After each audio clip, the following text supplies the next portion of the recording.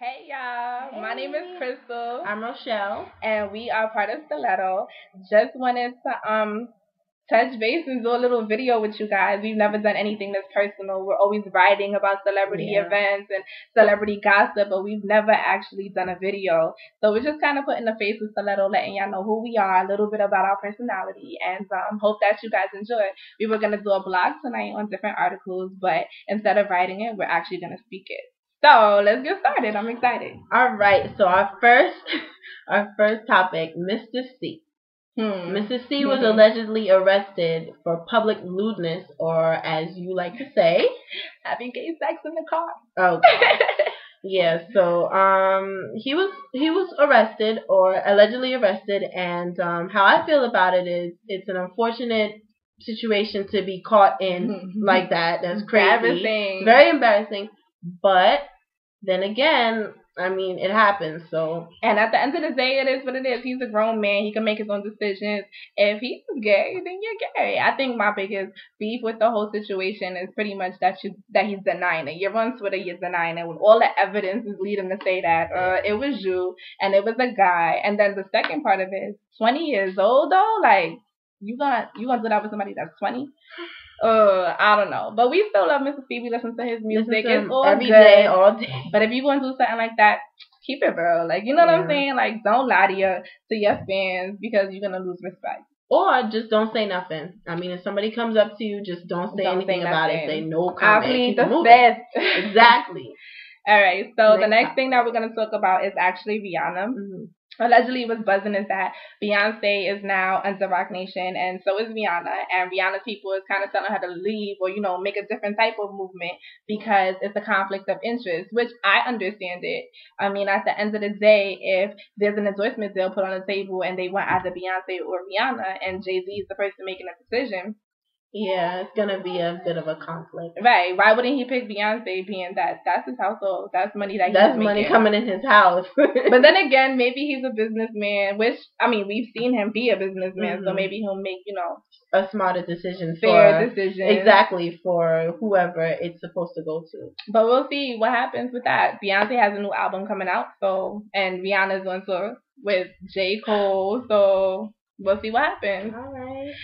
The next topic is our favorite show, Love and Hip Hop. If you guys don't watch it, it comes on VH1 at 10 o'clock at night on Monday night. Be sure that if you haven't seen it yet, catch up because it's very good. Go YouTube it, do something, try and find some clips to get this whole thing together. Yes, this show is popular. So what we wanted to talk about, I don't know if people watch the show or you don't watch the show, but if you don't watch the show, you're not gonna understand this piece, so you might want to watch it, catch up, and then play us again.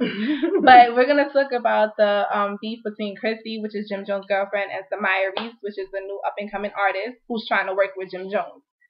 So yeah, Samaya Reese just popped out of nowhere, as how I see it. Living in the attic. Exactly. I mean, you gotta do what you gotta do. But she popped out of nowhere, came to Jimmy, and wants to work with him. So, okay, Jimmy is New York. Her music does not sound New York, so her music doesn't even sound radio yet at all. Yeah. No radio, no nothing. The thing about it is that as far as the last episode, there was a little bit of a tiff because Samaya Reese went to Emily before to kind of get to talk to her and get to know her and stuff like that. And try to get information about whether Chrissy is the reason why Jim Jones doesn't want to work with her or if it's really Jim Jones. And just to make a long story short, Chrissy did go to Jim Jones and say, I went to her performance and I don't think that she's ready.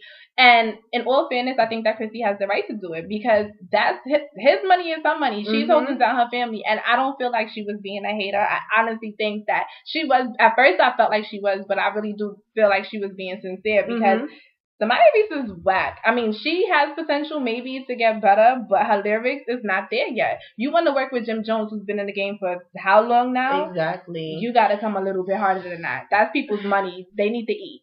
Yeah. So on the yacht, Emily goes to Chrissy and explains what happened at the meeting.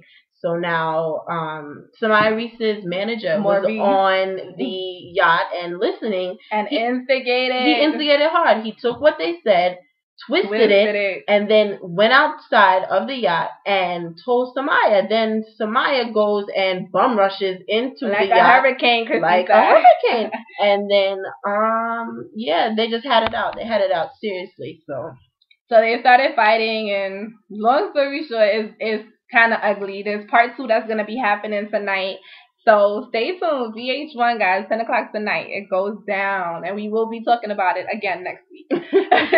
And last but not least, on April Fool's Day, there was a joke going around that Drake got kicked out of Young Money. So we had to talk about it, because if this was real, if it was real, it would be crazy. I would have been mad. Just a little background on the situation.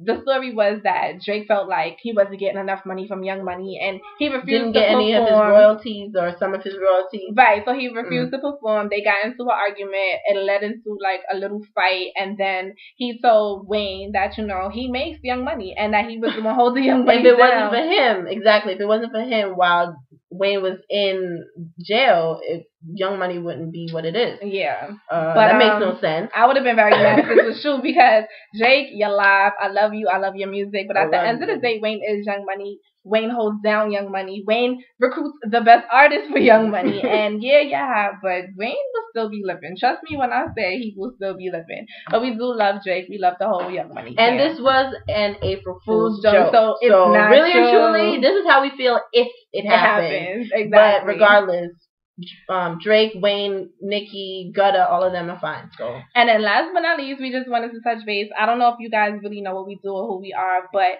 we are Stiletto Impressions. We do events. We do full planning. We do full event planning. So if you need your birthday plan, wedding plan, bachelorette party, anything, we do it all. We're very creative. We're very unique. Not your typical event planning company. We're very in tune with the industry. We go to a lot of industry events. We, do a lot of stuff that's celebrity based. We are in tune with the lives of celebrities, so we talk about them a lot. Reality TV shows, we do it all because ultimately our goal is to plan celebrity events, and that's pretty much all we're gonna eventually be doing. Mm-hmm. So remember our names, remember our faces. We are Stiletto. I'm Crystal. I'm Rochelle, and see you guys next week. And we have a Twitter. Twitter. Oh yes, it's Stiletto _ events. Follow us, guys, and we will follow you back. And Facebook, Stiletto Impressions, add us, all right? Keep up with all our updates. And don't forget to check out our blog from time to time. All right, bye.